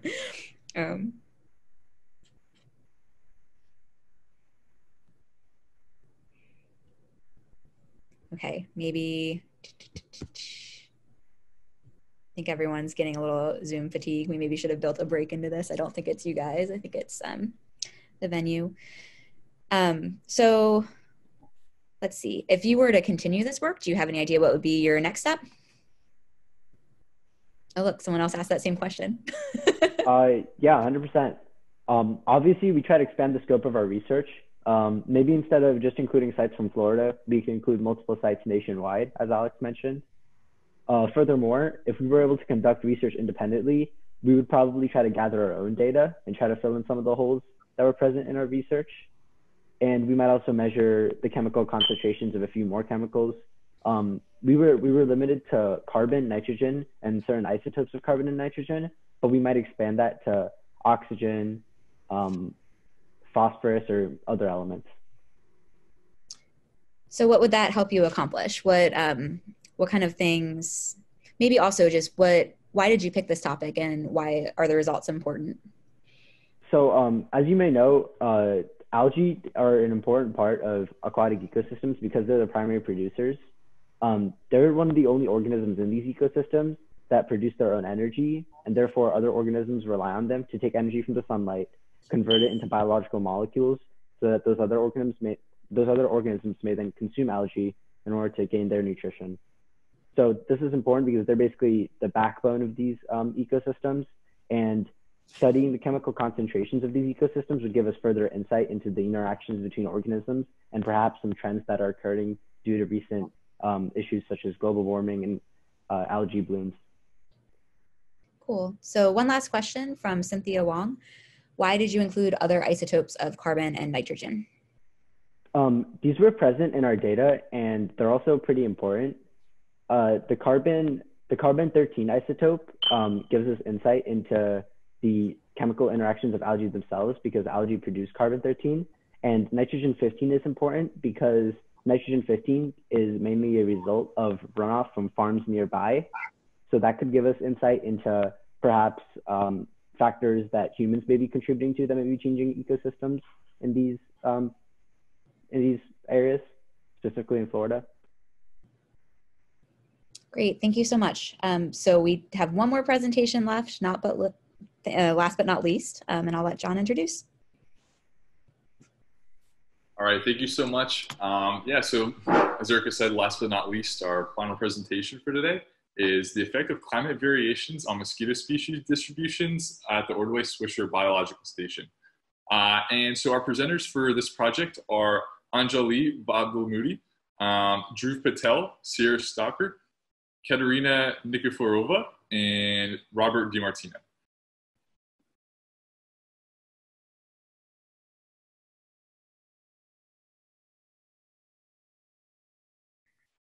Good afternoon, everyone. Thank you all for coming and staying to the last presentation. Our presentation is on the effects of climate variations on mosquito species distribution at the Ordway-Swisher Biological Station. So some background on this topic is that previous research has shown that there's a link between climate change and mosquito population size. So typically, mosquito populations are able to thrive in warm and humid weather. So historically, they've been limited to more tropical regions.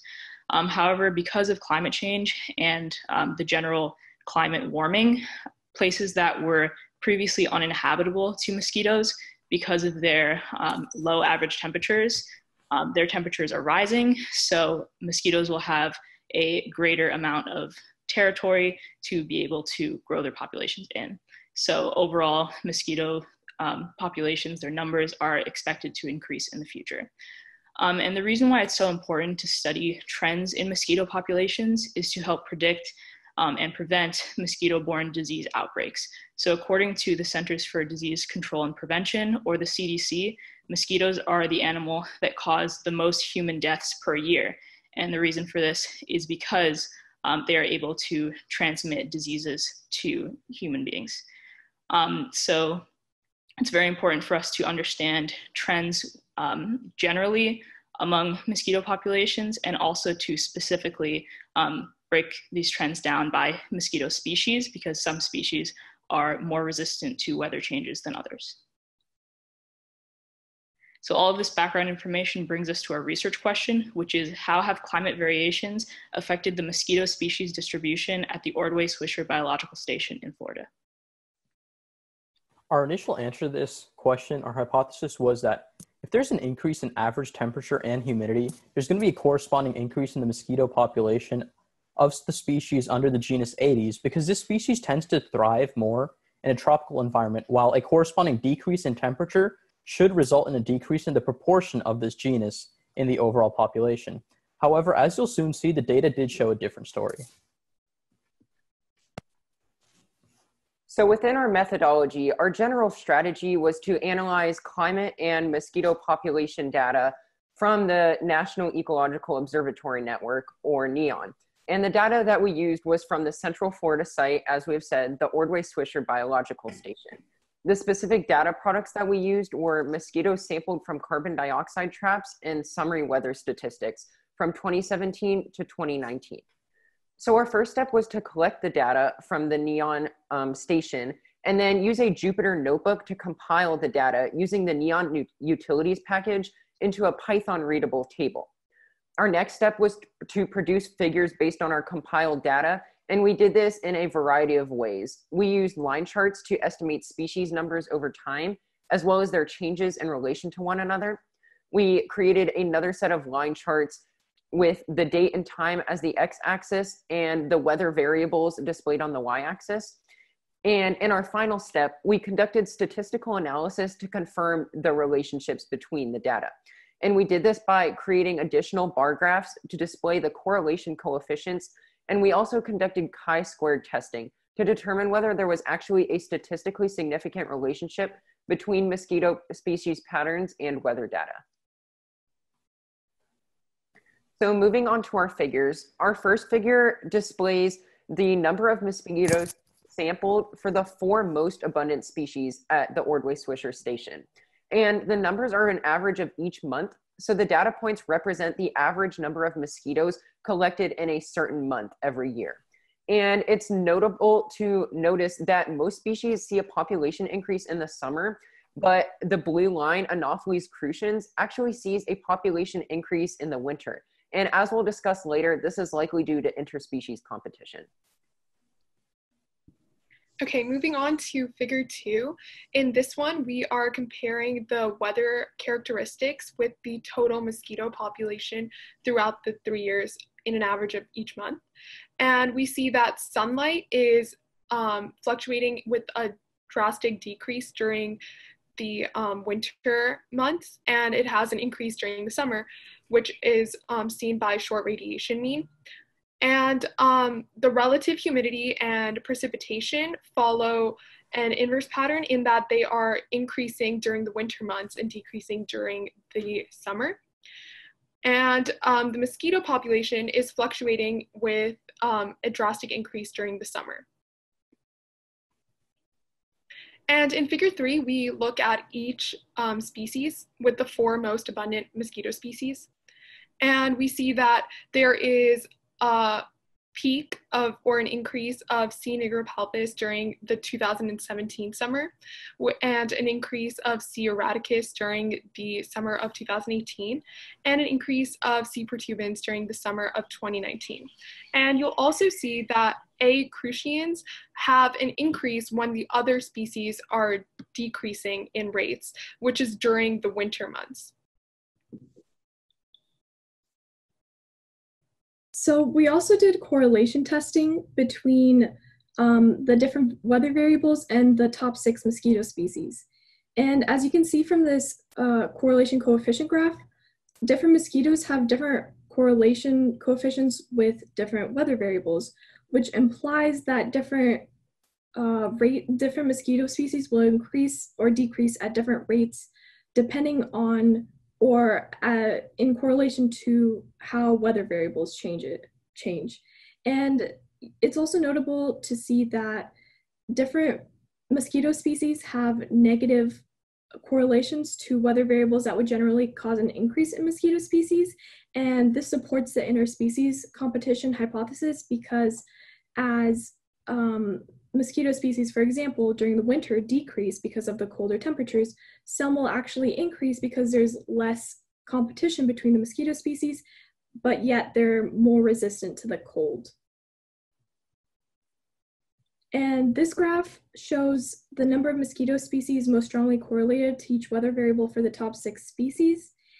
And this essentially just supports what was on the previous slide, that different mosquito species will be affected differently by different weather variables, and thus the proportions of species will change in accordance to that. And we also performed a chi-square significance test of independence between the weather variables and mosquito population patterns. And due to the large amount of data, the p-values were all very small, and this signifies that the significance was that the results were significant and that there was, in fact, a dependent relationship between the variables. And this means that the mosquitoes will likely fluctuate according to the weather patterns. So in conclusion, these climate variations do tend to have a strong correlation with mosquito populations. The most common ones we noticed were triple aspirated air temperature. So one thing that our results did show that we weren't initially looking for, but it's a good observation. There's a level of interspecies competition. One species that shows this is the A. crucians. I believe this is the one that in the winter, while all the other species had decreased populations because they're less resistant to temperature changes, this species actually thrived during that time. So the hypothesis was not conclusively accepted or rejected, mainly because the data did show a different picture than what we were initially trying to address. So some of the limitations with this would be the scope and correlation of the data. We only looked at one site and a couple year time period. However, if we wanted to make this more of a generalized conclusion, we would be able to look at other sites. So that's all for this presentation. I want to thank John and Carlos, our research mentor, Dr. Miller, and Neon for providing this data for us to work with. Any questions? That concludes our last presentation. Yay. Okay, so again, we can take questions from the chat. Looks like we have a few different. How about Shrieker, one of our former students? Hello.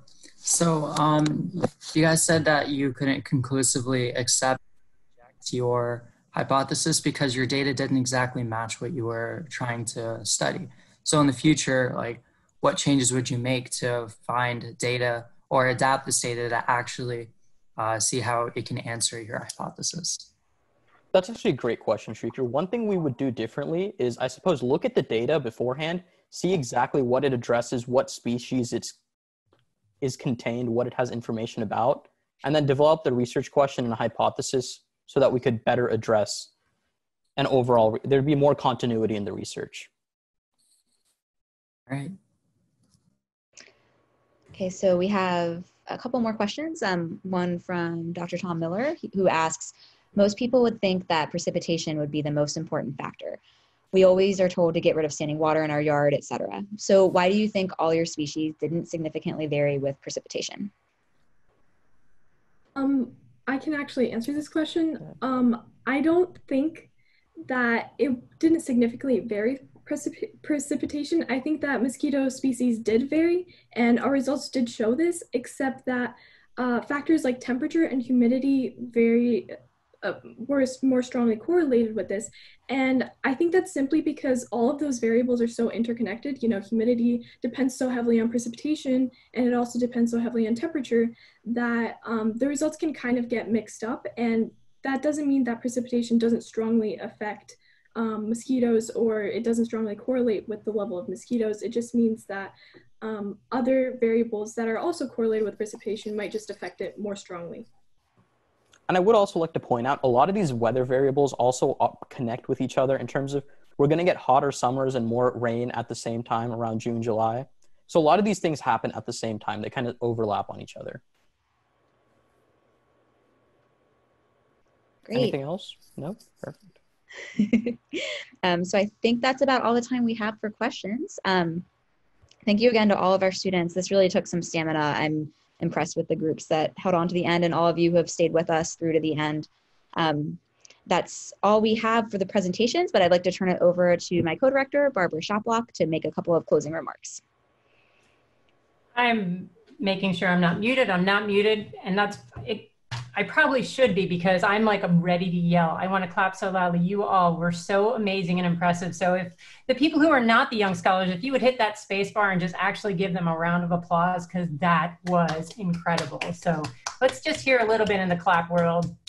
Zoom is such a strange format. I guess you can't clap and hold the space bar, right? But so to the young scholars that are out there right now, I would like to say to you, thank you. You tirelessly pushed yourself further than I think even you admittedly knew you could this summer. And you did it, and you did it, and you did it through to the end. You've truly displayed the noble and collaborative side of science, the teamwork that you brought throughout these 6 weeks. And you're without a doubt better consumers of science for pushing yourself through this experience right to the end. Very, very, very impressed. And I have to say, your essays on what I did this crazy COVID summer are going to be some of the best to read. So pat yourself on the back. I'm excited. Can you tell? I'm shaking. I'm excited. Before we go, closing remarks, I would also, in addition to acknowledging your tremendous effort from taking numbers that someone else collected and turning it into something that you could talk about and own and see future research into, I would also like to acknowledge my, my co-director, my colleague, Dr. Erica Staling. She brings a lot of expertise, both as a scientist and as an educator. And these definitely, the input from her vastly improved this 38th iteration of the Young Scholars Program. And this year's success, Eric, I'm looking right at you, is directly due to your involvement. So thank you for that. And Dr. Staling and myself were aware that we invited you to a 2-hour Zoom on a Friday afternoon. So again, reiterating, we are appreciating you staying here to celebrate the efforts of these students. And for those of you who are watching asynchronously, we appreciate you coming out and watching, and we'll make available if you want to leave comments for them. But having said that, it is Friday. Go have you a weekend. And out loud, so go ahead and take your mutes off so we can actually hear it. Congratulations to everybody. Guys did a great job. Congrats.